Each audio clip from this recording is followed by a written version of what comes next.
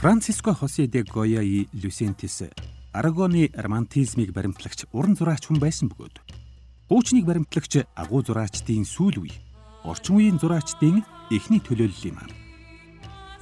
Гоя нь Испаний хааны ордны зураач байлаа. Тэрээр тухайн үеийн Испани болон тэр үеийн Европын амьдралын түүхэн үннийг харуулсан бүтээл олныг төрөвсөн хүн билээ.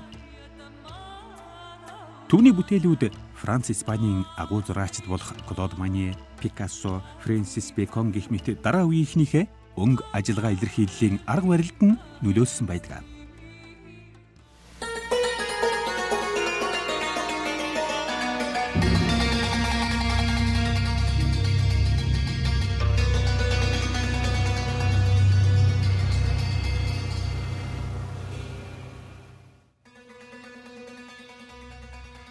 Испанийн алдартай зураач, романтизмын сод төлөөлөгчдийн нэг Франциско Хосе де Гоя 1746 оны 3 дугаар сарын 30-нд Испанийн хойд нутгийн Хуан де Тодос Арагон гэдэг жижигхэн хотод Хосе Бенито де Гоя и Франке болон Граци де Люсентис и Сальвадор нарын гэр бүлд төрсөн байв.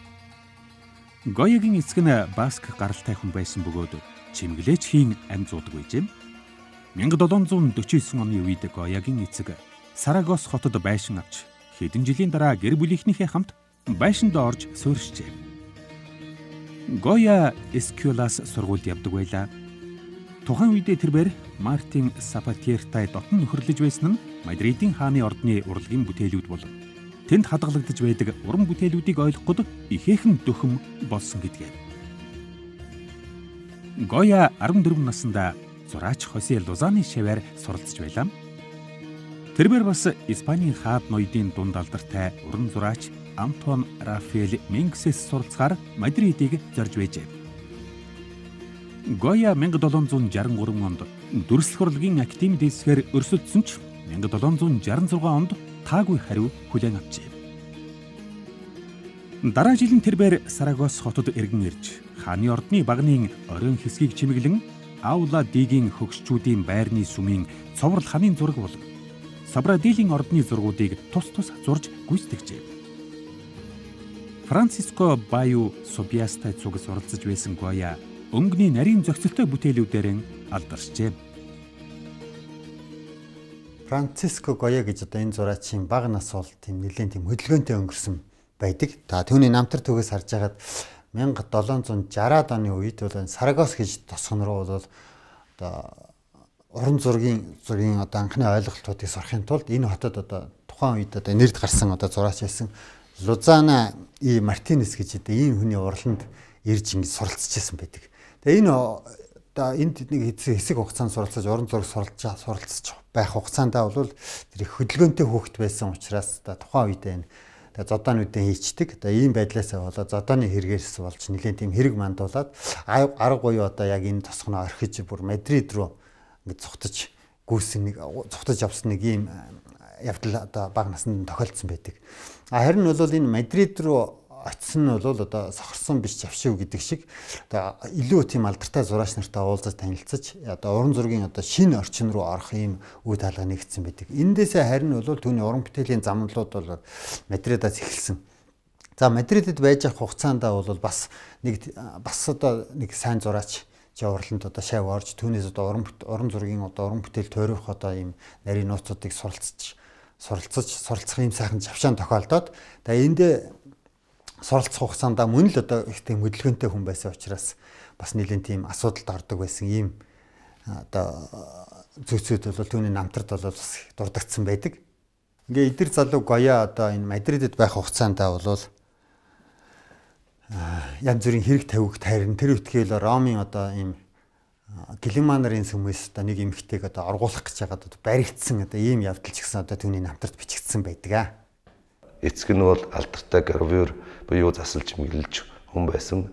Багаасаа эцгийнхээ ажлыг бол ах дүү нар олон байсан учраас олон ах дүү нартай бүгдээр суралцаж эцгийнхээ уламжлалаар даах ийм ирээдүйтэй гэр бүл байсан байдаг. Энэ дундаас Гоя бол зураач болж тодорсон гарч ирсэн. Ер нь бол багаасаа гэр бүлийн санхүүгийн байдлаас бас болсон байх. Боловсрол бол тодорхой сайн боловсрол эзэмшиж чадаагүй. Тэрнээсээ болоод Goya бол бүх насаараа алдаатай бичдэг байсан гэж яригддаг. Тэгэхдээ бол зураачийн хувьд бол алдартай зураач болоход бол энэ бол саад болоогүй. Goya 1773 оны үед Мадридын ордны эхэс дээдэс болох 5 дугаар Карл хатан хаан Мария Луйза гэж энэ хүмүүсийн их ойр дотны зураач болох Францэ Баяо гэж энэ хүнтэй танилцаж, энэ хүнний уралданд суралцаж, энэ хүнтэй нөхөрлөж хамтарч биеийнхээ уран бүтээлүүд дээр их тусдын болж ирсэн юм байдаг.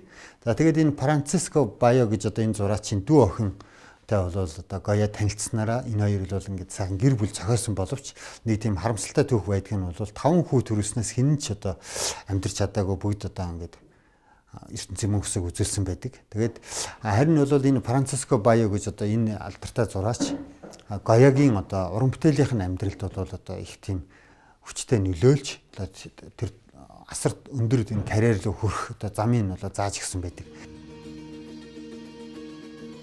Goya 1783 онд Флорида Бланкагийн хаан 3 дугаар Карлсын хөргийг зурх үүрэг авчим.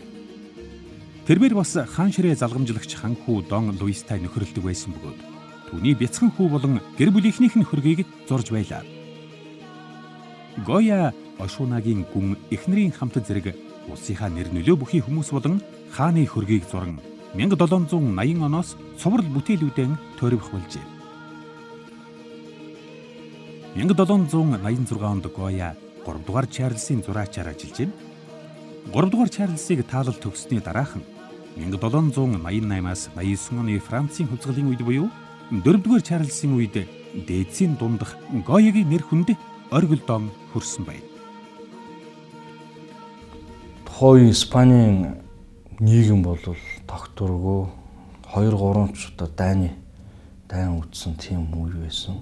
Тухайн үедээ болохоор Goya болохоор эзэн хааны зураач гэж явагддаг байсан.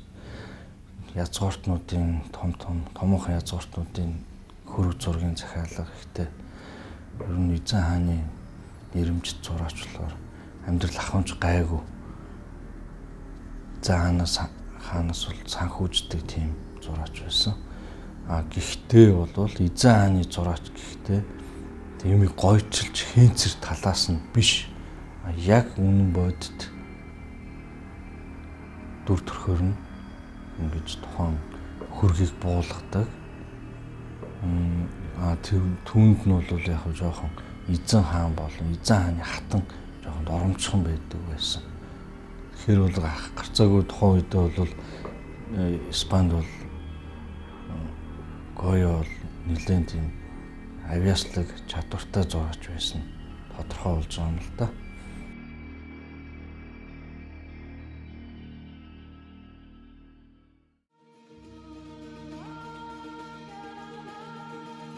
Загалмай зургийн тухайд энэ зураг нь зураачийг шинэ амьдрал руу хөл тавих боломж олгосон талыг нь бодвол түүний уран бүтээл урагшлан хөгжих нөхцөлийг зураачид олгосон түүний бүтээлүүд дотор яахааргүй чухал байр эзлэх зураг юм. Энэ зурагтаа зураач өөрийнх нь амьдарч байсан цаг үеэс даруй 1900 орчим жилийн өмнө болсон үйл явдал. Өөрөөр хэлбэл хүн төрлөختнийг хайрлсан хайрынхаа төлөө цорын ганц хүүгэн өргөсөн түүхэн учир шалтгааны тухай дүрсэлсэн байна.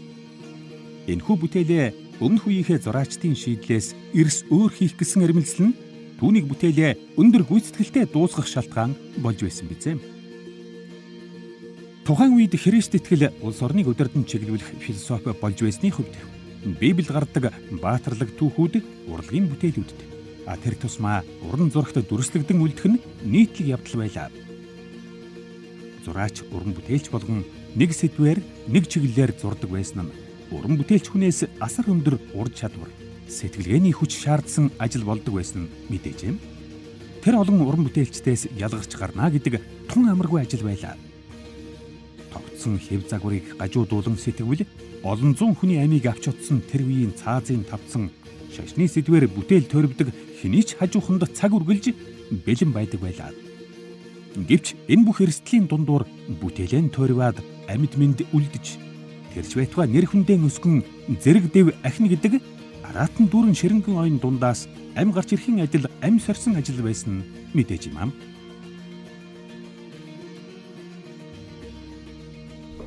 тэр томоохон захиалга тэр хөрөг зургнуудаа бол мань хүн яг нэг тэгж юу яагаагүй хангалуун бус тухайхын нийгмийн тэр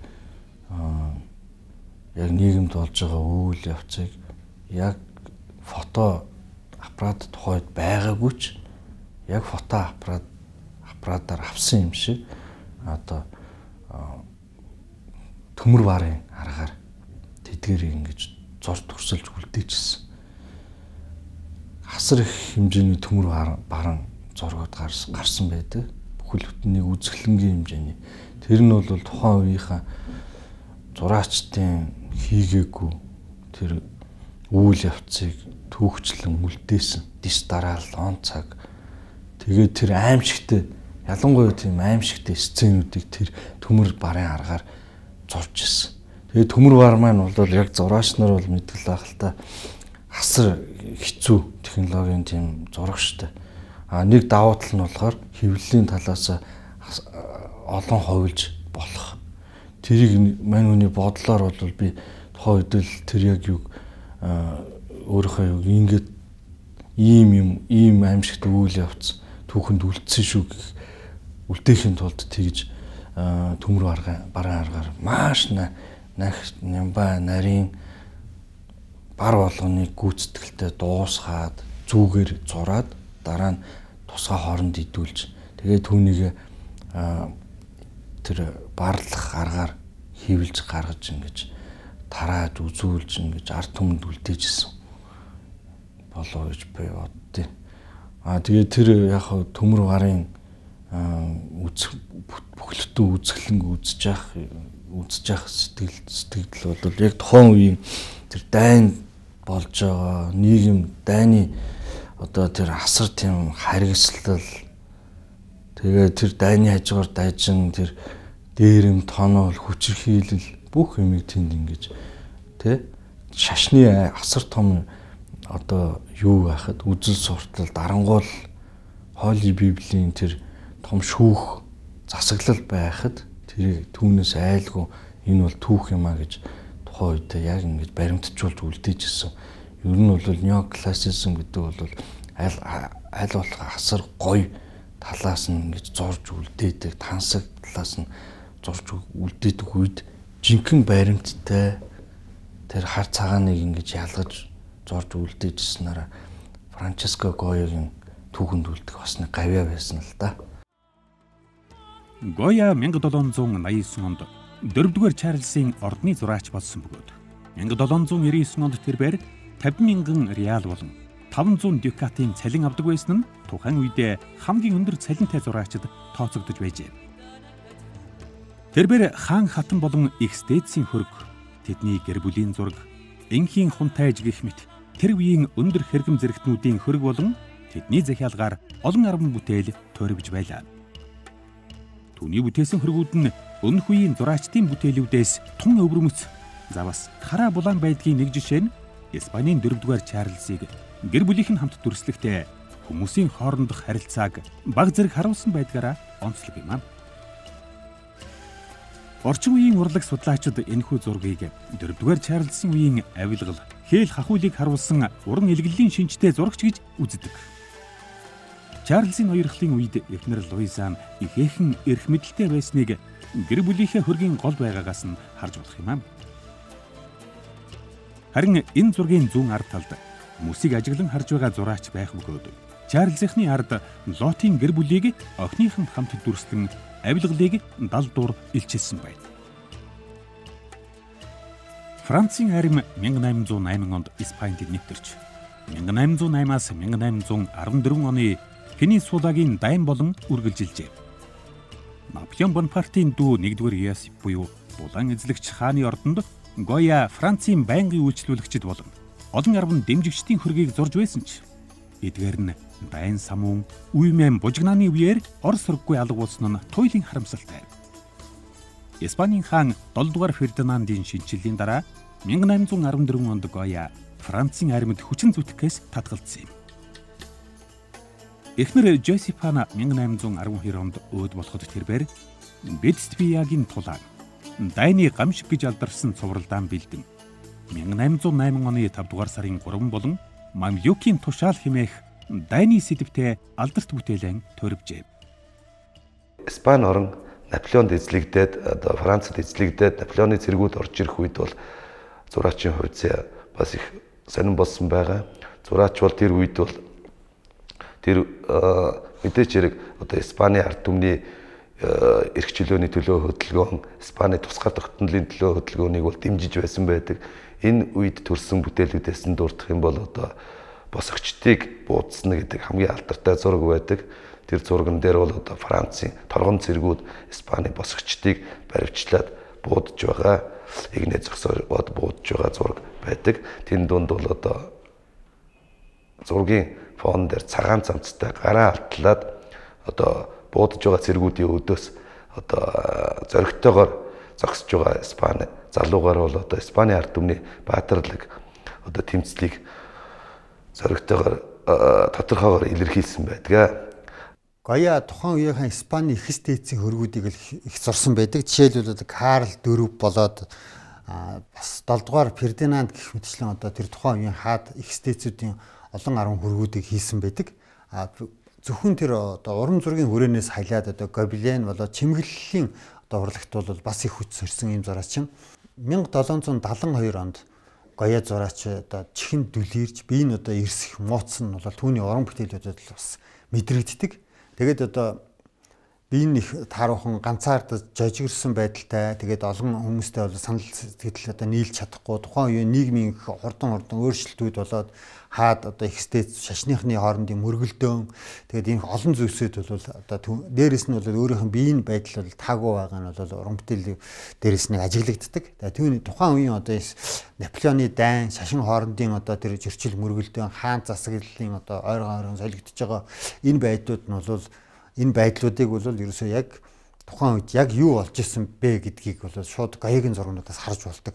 Түүний одоо график зургууд болоод түүний таталбар набрасаг түүний бүтээлүүд бол яг тэр цаг үе ямар амар тэр харанхуй бүдүүлэг ямар тэр үзэл бодлын эсрэг одоо хүн бол юу ч биш болдгийг бол одоо уран бүтээлүүд дээр ингээд тусгаж яг ингээд бодтоор одоо орчин цагийн хүмүүст бол мэдүүлэх тэр тухайн үеийн одоо тэр хар бараан амьдрал гэж яг юу болж ирснийг бол ингээд бүр одоо нүдэнд харагдтал дүрсэлсэн ийм зургуудыг бол тэр ганцаардсан жажигэрсэн үед их одоо зурж бүтээсэн байдаг.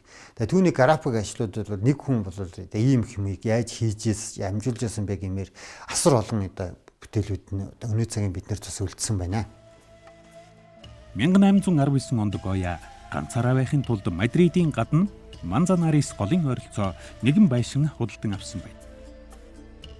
Гента дель Сорд гэж олноо алдаршсан энэ байшинг сүүлд нь худалдан авсан анхны өмчлөгч байшингаа Дүлийн эрийн байшин хэмээн нэрлсэн байсныг нь бодвол манерийг амьд ах үед нь ийм хочоор дууддаг байсан байж болох юм. Гоя хар зургаар бодол санаагаа илэрхийлэх тун дуртай зураач байсан юм. Нэг харсан хүний ой ухаанд мартагдашгүй үлддэг дүрслүүдээс нь харахад зураачийн айдас болон хүнлэг чанар зэрэг сэтгэл хөдлөлийн хүчтэй илэрлэл нь хар зургуудаас нь илүү тод мэдрэгддэг. Түүний ийхүү дүрсэлсэн нилээд бүтээл байдаг бөгөөд ад зэтгэрийн эзэн хүүгээ үгүй хийсэн зураг тэрээр хоолны өрөөнийхөө хананд зурсан байдаг. Судлаач шинжээчд бол уран бүтээлчийн одоо амьдралд хит хитэн үеийг яасан хувааж үзсэн байдаг. Надад бол одоо хоёр том үе харагддаг. Тэр нь болохоор юу гэхээр Францад эзлэгдэхээс өмнө улс төрийн өмнөөс өмнөх үеийн уран бүтээл Гоягийн хувьд л тэнд бол амьдралын баяр баясгалан гоо сайхан тэгээд эмэгтэйчүүдийн гоо сайхан ахуй амьдрал одоо тэр болгон бол ерөөсөө их сайхан өнгө дүрстэй их гоёор дүрслэгдэж одоо өөдрөг уур амьсгалтайгаар дүрслэгдсэн байдаг. Улс төрийн өмнөөс эхлээд тэрний хойноос үргэлжилсэн одоо зураачийн амьдралд бас нэг гонигтай үйл явдал болсон. Зураач бол хүнд өвчин тусаад амьдрал өхөрлийн зааг дээр хэдэн сар үргэлжилсний дараа хөл дээр боссон. Хөл дээр босохдоо харамсалтай зураач дүлэрсэн байдаг. Тэгээд тэрнийхээ дараа амьдралынхаа сүүлийн жилүүдэд бол бүр одоо хотын захад байшин худалдаж аваад тэндээ амьдарсан тэр байшингаа бол дүлийн хүний байшин гэж нэрлсэн байдаг. Тэгээд тэр байшингийнхаа хануудыг бол одоо олон янзын одоо зургаар дүүргэсэн байдаг. Тэр зургууд бол тэр үеийн зургууд ер нь уран бүтээлчийн тэр үеийн бүтээлүүд бол их одоо үзэгчдийг бол үргэлж гайхшруулж байдаг бүтээлүүд байдаг. Юугаараа гэхээр дүрслэлүүд, сэдвүүд нь их хүнд, хар бараан өнгө. Тэгээд дээр нь үлгэр домгийн аимшигын амьтад одоо демон, мангас тэр болгоныг одоо дүрсэлсэн хар бараан өнгөтэй. Ер нь бол зураачийн тэр дүлийн хүний байшингийн ханаар дүүрсэн зургууд бол аимшигын зургууд гэж хэлэгдэж болгохоор тэгтээ бол тэр бол бас л тодорхой хэмжээгээр өөрийнх нь тайлбар байдаг. Энэ бол миний зүүд нойрны фантаз уран сэтгэмжээс гарч ирсэн дүрслэлүүд гэж яригддаг.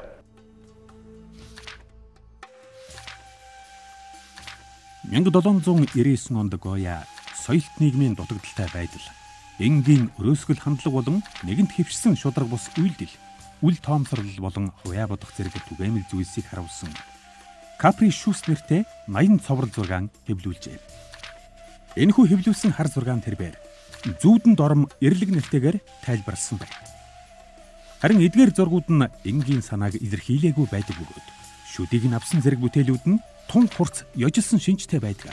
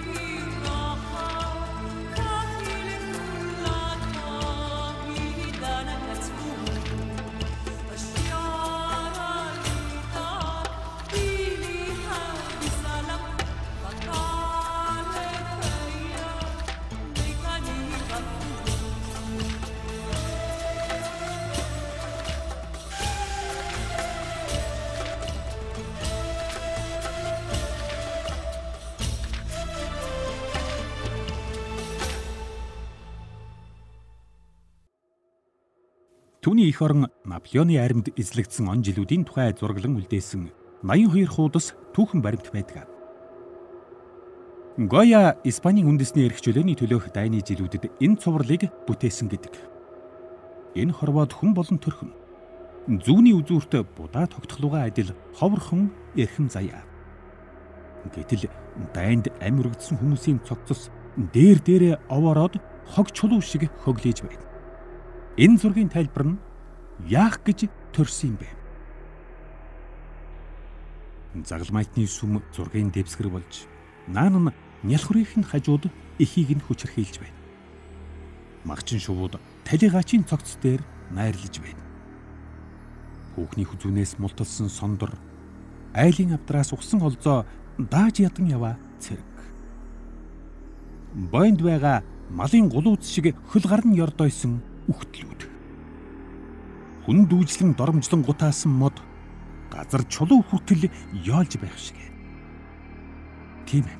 Гоя ганц хоёрхан зураасаар айсан нүд гутаан доромжлогдсон энгийн хүмүүсийг гаргаж чадсан бол эзэрхэг түрэмгийн ичгүүр сонжуургүй ховдог шунхай харийн цэргүүдгээд дайны үнэн нүүр царайг гайхамшигтай гаргажээ. Монголчууд эсвэл Чингис хаан гэхээр харгас догшин байсныг нь гайхан ярцгаадаг хүмүүс. Өөрсдөө чухам ямар дайныг хэрхэн хийдэг байсныг хойч үеийнхэндээ тодоор зурж үлдээсэн энэхүү зургууд өнөөдөр дайны гамшигыг хүмүүст сэтгэл сэртхийтэл хэлсээр.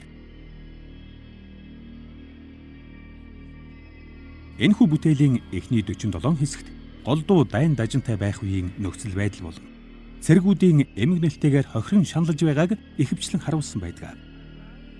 Харин цувралын дундуур буюу 48-аас 64 дугаар хэсэгт 1811-с 12 онд Мадрид хотод болсон нийтийг хамарсан аюулт өлсгөлөнг дүрсэлсэн байна.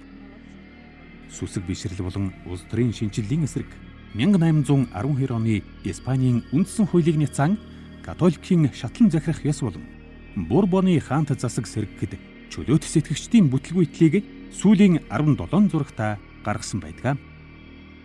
Ийхүү Гоя харгислал, өлсгөлөн, доройтол болон тохиурхлыг харуулж бухимдлыг түлхүү илэрхийлсэн анхны бүтээлэн хэвлүүлжээ. Амьдралынхаа сүүлийн жилээ тэрбээр дүлийн эрийн байшин хэмээх бүтээлэн тойргон хар хүч болон дайныг дүрсэлсэн олон хосгүй зураг ханан дээр зосоор зурсан юм. Эдгээрээс үлгэр домгийн бурхан хүүгээ үгүй хийсэн хэмээх грек ромын үлгэр домогт гардаг уг бурхнаар Испаний нийгмийн зөрчлийг илэрхийлсэн байж болох энэхүү бүтээл нь ихээхэн алдартай билээ. Гоя бол ямар ч хэмжээнд зурж чаддаг гэсэн. Ямар ч хэмжээнд. За мэдээж зэрэг эзэн хааны захиалга бол 10 м 20 м том бүр ордны ханан тохирсон асар том хэмжээний станковый тийм живописны тийм бүтээлүүд байсан. Гэхдээ тэрийг бол хит тийм бус тухайн зураач нар шиг тэгж хэнцэрлэж зураагүй. Яг тэр хэмжээгээр нь морьтой нэлээд тийм бас баргийн зураачийн тэр чадвар бас чансаанаас илүү тийм том бүтээлүүдийг гаргаж ирсэн. Тэр нөө баргалзал шатан дээр гарч зурдаг тийм ээ. 2-3 метрийн урттай одоо биер барьдаг.